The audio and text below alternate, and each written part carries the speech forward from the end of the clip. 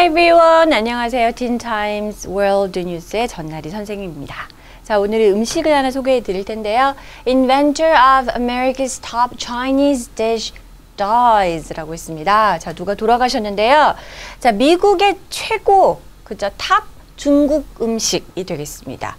그 요리의 발명가가 이거를 창시한 분이 돌아가셨다는 그런 소식인데요. 자, 어떤 얘기인지 한번 볼까요? 네, 그럼 기사를 보도록 할까요?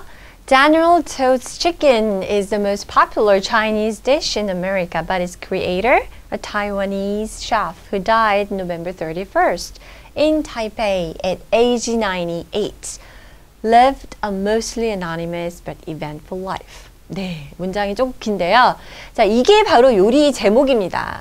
General Tso's chicken. 이 이름의 유래는 이제 뒤에 조금 또 소개가 잠깐 되는데, 원래 general 하면 장군이죠. 그래서 뭐 조 장군의 뭐 치킨 이런 식으로 얘기를 할 수가 있겠는데, 어쨌거나 이제 이 이름 자체로 영어권에서는 있기 때문에, 자, 가장 유명한 중국식 요리가 되겠습니다. 특히 in America, 미국에서요.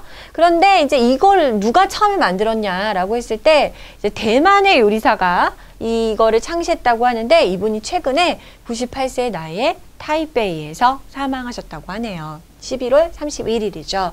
자, 우리가 그 이름을 처음 들어볼 수가 있어요. 우리가 이따가 좀 펑창화 이렇게 나오시는데, 그래서 뭐 사실 이름 자체는 우리가 잘 몰라요. 아주 유명한 건 아니죠. 무명이지만 굉장히 파란만장한 여러 가지 일들이 많은 그런 삶을 사셨다고 합니다. Peng Chang-kwai was the official chef for the Chinese Nationalist Party, Kuomintang, whose members fled to Taiwan after the 1949 Chinese Revolution. 자, 이분이신가 봐요. 그죠? 펑창콰이 씨는요, 자, 공식 요리사였습니다. 중국의 국민당이 되겠죠. 중국의 그 내전이 일어났을 때. 그래서 이제 이 국민당의 공식 요리사였는데요. 국민당 내셔널리스트 파티는 뭐예요? 어떤 분들이냐면 1949년도에 중국 혁명이 일어난 후에 대만으로 이제 옮겨간 이제 중국인들이 되겠죠. He said he came up with the dish.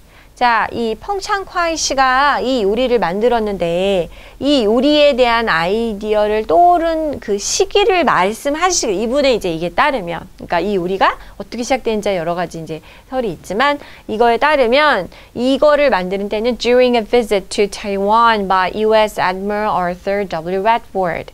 자, 미국의, 그러니까 이제 아마 아메리칸의 약간 그 입맛에 맞다라는 그런 뉘앙스가 여기 들어있다고 볼 수도 있겠죠. 그래서 미국의 해군 제독이라고 할 수 있겠습니다. Admiral이니까요. 그래서 Arthur Redford가 이제 타이완에 방문을 한 것이죠. The chairman of the Joint Chiefs of Staff during the Taiwan Strait Crisis of 1955. 이 사건이 있던 시절에, 그죠? 그래서 대만의 해협의 그런 위기, 아마 중국 본토와 대만과의 그런 긴장 관계였을 수가 있겠죠. 그래서 그 사건이 일어나는 이 시기에, 그렇죠? 이 미군의 해군 제독이 대만을 방문한 것이죠. 이러한 합동 연합 그런 수장이 되겠습니다. 이 의장인 그런 Admiral Redford 제독이 대만을 방문해서 그분에게 식사를 대접하는 그런 동안에, 아, General Tso's chicken, 치킨 요리를 만들어야겠다는 생각을, 아이디어를 생각해낸 것이죠. 그런데 이제 이 이름은 어디에서 사실 정작 땄냐면, 그러면 Redford chicken 이렇게 될 것 같은데 그것은 아니고요. The now famous dish, 이제는 정말 모두가 이제 먹는 유명한 요리가 되었지만, was named after the 19th century Huanese general Tso Zongtang, who suppressed a series of rebellions in China. 네, 정작 이제 이 이름 자체는 최현대 인물이보다는 조금 더 근대가 되겠죠. 그래서 19세기에 후난성 출신의 그 후난성의 장군이 되겠습니다. 조 장군이라고 하는데요. 조종탕이라는 장군의 이름을 따서 지어졌다고 하네요. 이 이름을 요리사가 지어낸 것일 수도 있겠죠. 근데 이 조종탕이라는 건 아마 누구나 존경할 만한 그런 장군이 되겠습니다. 그래서 그분은 중국 내에서 일어난 일련의 여러 가지 반군이나 반역 세력들을 다 이렇게 이긴, 이것을 누른, 이 반군들을 다 제압한 이 장군의 이름을 따서 지었다고 합니다.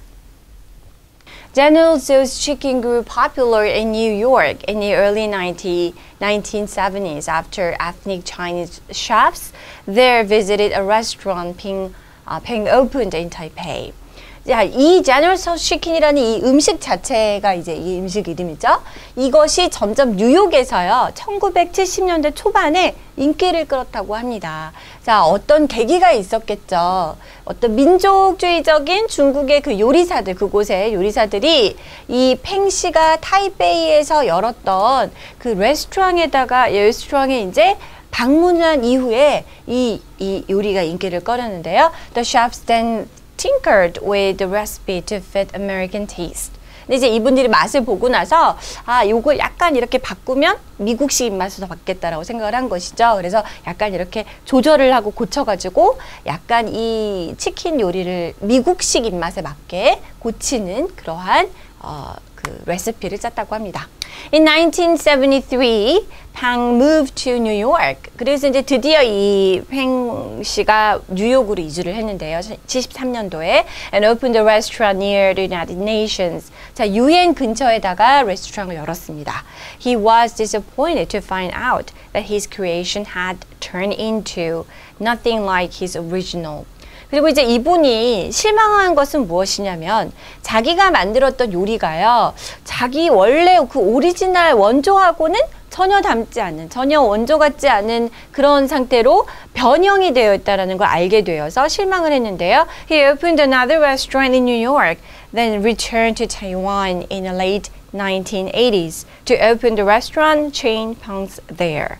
자, 그래서 이제 또 다른 레스토랑을 그 당시에 뉴욕에서 하나 또 오픈을 했고요. 나중에 80년대 후반에 대만으로 돌아갔는데요. 그래서 거기에서 그 체인 팽스 자기의 그 레스토랑을 여는 그러한 목적으로 대만에 돌아갔다고 합니다. 그리고 지금은 Pang's son continues to run the business.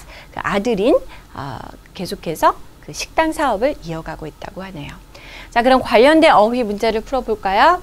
자, 넘버 1 보니까요, 이 동사가 들어가야 자리하는 거 알 수가 있죠. 주어 다음에 동사. 자, the chef tinkered with the making of ingredients until he got it right. 자, 이게 재료가 되겠죠? 요리의 재료, 원료. 이거를 가지고 여러 가지를 이렇게도 해보고 저렇게도 해보는 이런 게 이제 tinker가 되겠죠? 자, 제대로 할 수 있을 때까지, 이게 딱 제대로 된 뭐가 나올 때까지 계속해서 요리를 가지고 만들면서 여러 가지를 시도하고 바꾸어 보았다라는 의미가 되겠네요. Number 2. 자, 무엇이 was voted the best?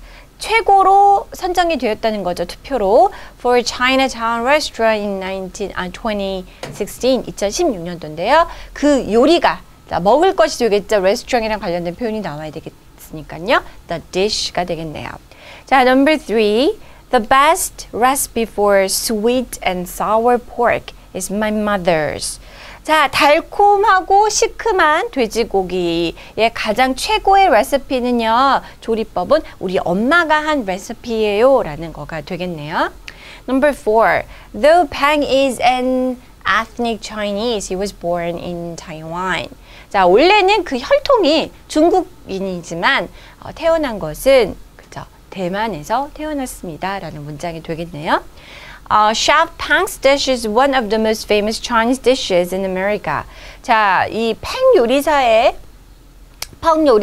이 요리는 미국에서 가장 유명한 중국식 요리 중에 하나이지만 his life largely remained anonymous. 그렇죠. 우리도 이원 교수 선생님도 처음 들어본 성함인데 사실은 자, 실제로는 그 이름 자체는 유명하지 않은 거죠. 그 요리는 유명할지 몰라도 그렇게 무명에 유명하지 않다라고 할 때 anonymous라는 형용사를 써주면 되겠습니다.